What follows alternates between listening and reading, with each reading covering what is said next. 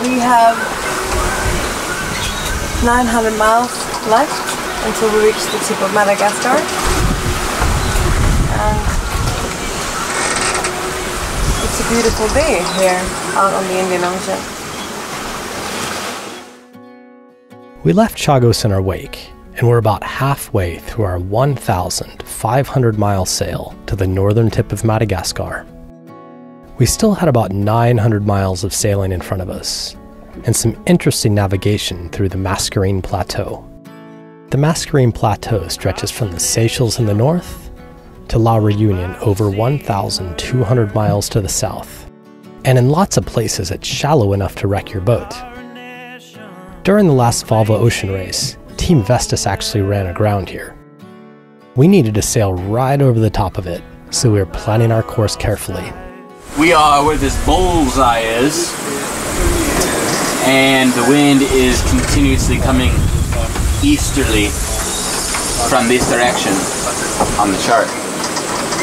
And we need to cut through this area here where it goes from like 2,000 meters to 20 meters. We need to cut through it at the right time, or else it'll be really nasty and big waves and lots of currents and stuff. So we pick this point to cut through. But in order for us to get to that point, we need to go pretty much dead downwind. So we're going to try and see if it's comfortable and if there's enough wind for us to do it. So we'll put out the pole probably on the starboard side, and then we'll put the main out on the other side, and we'll read the book. We're gonna do wing on, wing on, wing. Wing on, wing on, wing on, wing. wing on, wing on, wing on, wing. Wing on, wing on, wing. Got our halyard wrapped around the deck light on the mast, so we've tried to pull it around, but Brian has to go up and pull it free. When you're up on the mast and it's swinging like this, it just amplifies the movement of the boat, so. Okay, brother. Hold on, brother. They're taking me up.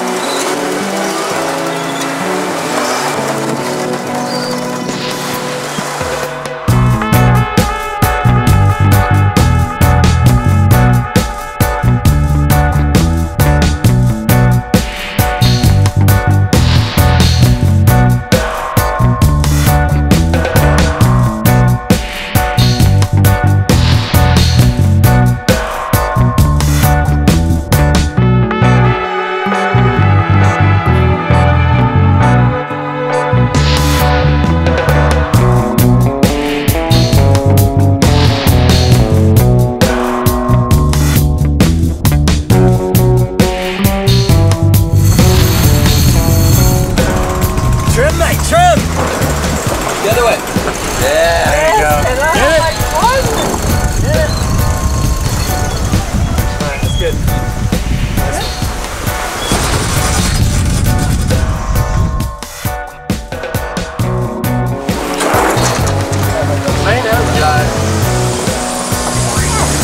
Look at that. Right up the bum. Rails. Yeah, mate. Squall came up from behind us, blowing like 30, 35. But at least we're going downwind. Yeah, we're cruising. It feels like we're tied to a dock, actually.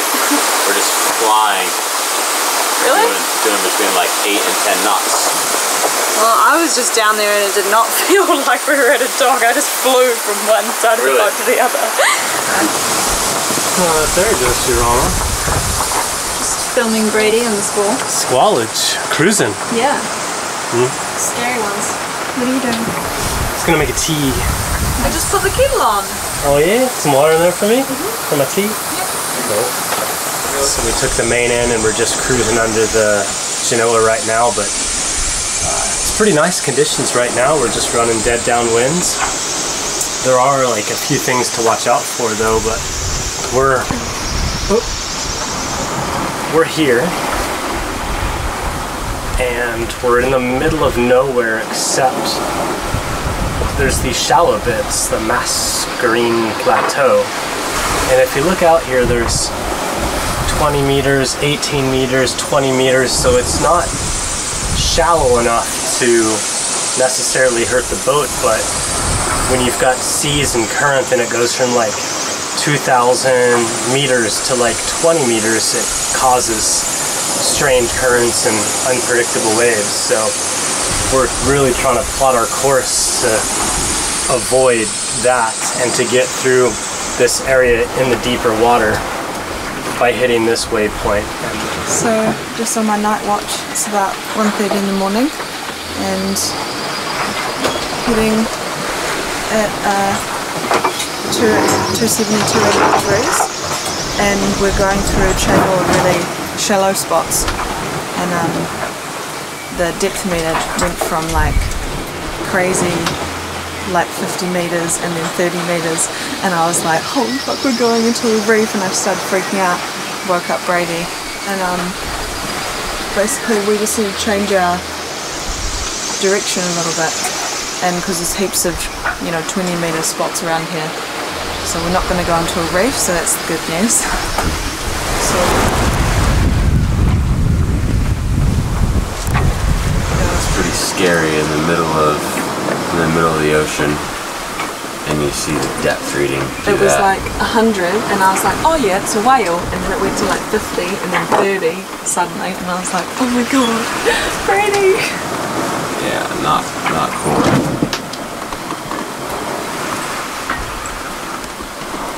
You see we're right on the edge of... So we're here. We were going to go to this point, and then Brian's watch, he was going to change course to head here. But I think now we're going to change course and just go straight from here. Yeah.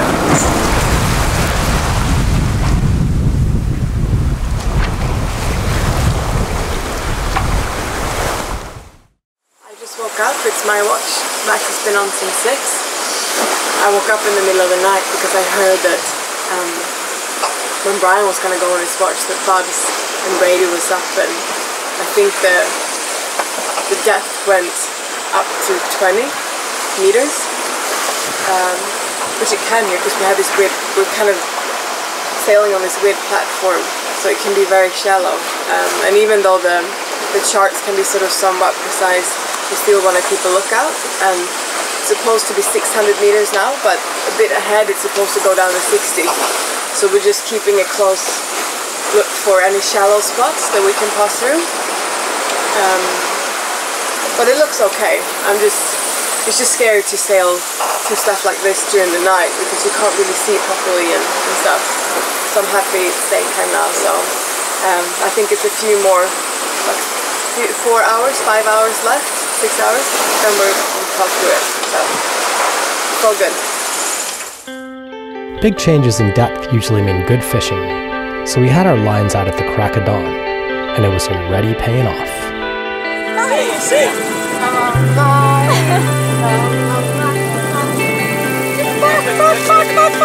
You wait! Hold it! I need to get the camera! Holy shit!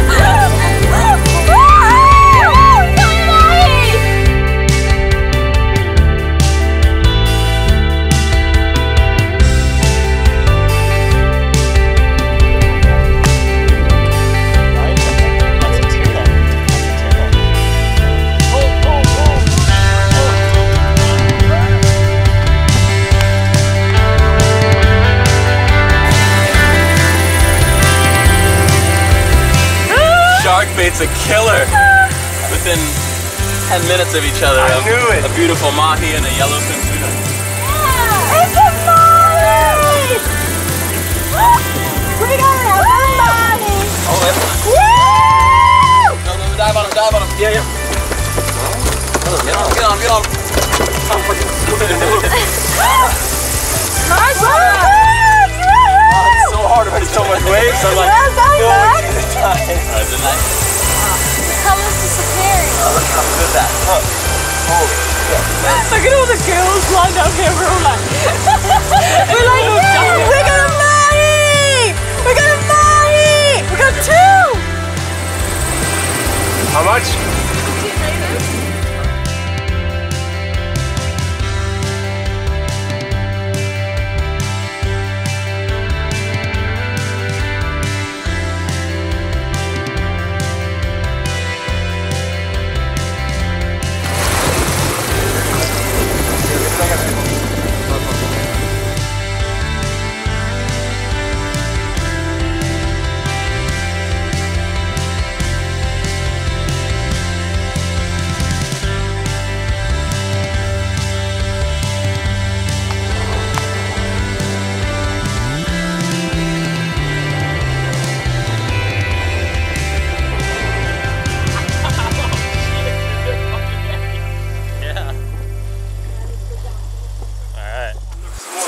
fish action going on back there. It's good stuff. So there's lots of different options to make for lunch. So many options. I think I'm gonna make sushi. So we thought that we caught two male Mahis because they have more square heads and the female have more round. And they travel in pairs. So we thought that we would catch maybe two more females then. But if you look at this one, see that his head is a lot more like this, like really like a square. You see that? And then you look at this guy. And compare the heads. You see that this is a lot more round. So this is actually the female, and they all travel in pairs. So we caught the full couple, which is good. So they're not looking for their companion out there. That's good. Yeah. Action! Fish on! Don't stop! Don't stop! Come on! Come on! Fish on! Come on! Organize those hands! Come on, Mac! Oh my god! Because we're dragging a carcass. Here we go, Brady. Okay. 1, 2, 3, come in!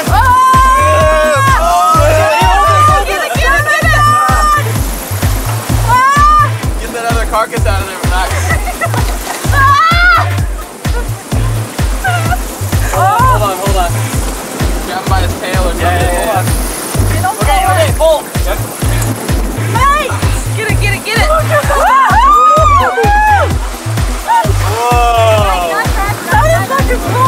Beauty, man! Oh man, that's a fucking big one. And the pan didn't pop. It's crazy. Wahoo! What's on the dinner? Wahoo, big eye tuna, or Mahi. So many options. That is a nice water. Look at that hook. That is exactly what you want. Yeah. You see it? Yeah. Boom. Yeah. Just like the other one, but Come here, check not this off out. the range. Check out this hook. That is fucking boom, right in the top of the jaw. Can't throw that. So we have a very good teamwork going on over here. We're going 7 knots, so it's good. Rolly as well. First we got Max, currently working on the Mahi.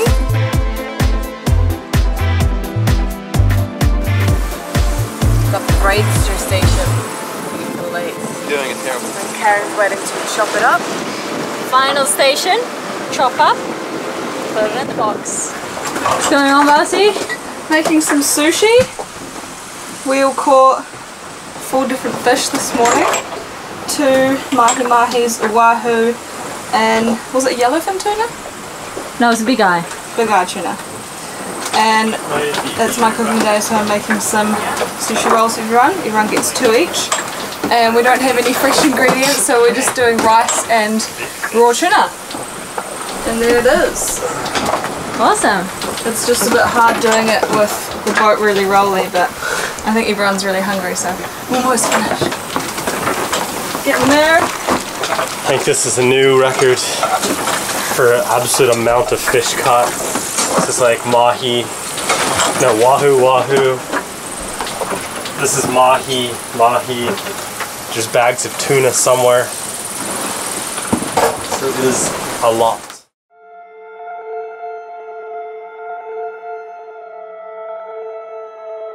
We've personally seen the impact irresponsible fishing can have on the environment.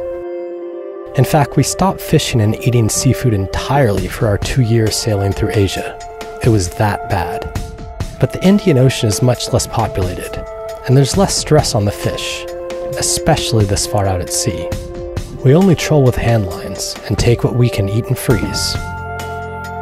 If you'd like to learn more about sustainable seafood, a great website to check out is www.seafoodwatch.org. How's your watch? Yes, it's a good one. The sun just went down. Moon is coming up. Just had a delicious meal. Yeah, that fish was so delicious. Like, it feels, we haven't really had anything fresh in a while. Just having fresh fish. Me. Now I'm gonna have a good night's sleep on a full belly. For like an hour. Any thoughts of the day? Yeah. Fishing is fun when we catch fish, man.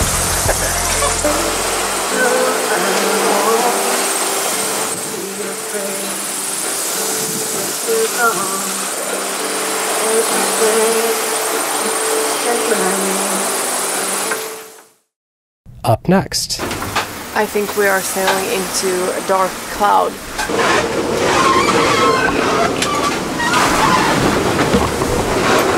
Shit! What's going on up here? Gnarly wind. It's actually kind of scary. I think it's the first time on this trip that I've actually felt kind of afraid.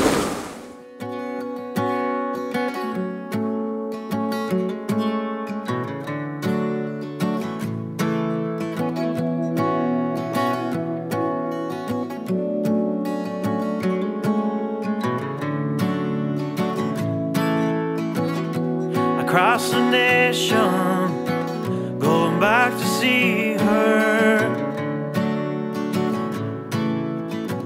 for a coronation. Someone claimed she was holy, crowned by the roadside.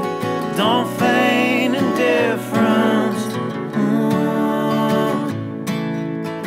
Some search for treasure. Will I dig to China? Whoa, whoa, whoa,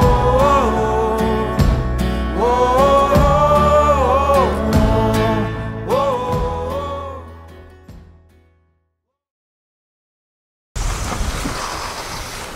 I saw something brown in Yosha's panties. I asked if it was poo, she said no, it's chocolate. Yeah. What are you doing, crazy? My exercise. I feel like I've been sitting and standing. Sitting and sleeping so much. I need to stand. So I'm trying not to hold on to anything and just walking back and forth. Let's get into exercise. It's exercise. Let's get into exercise.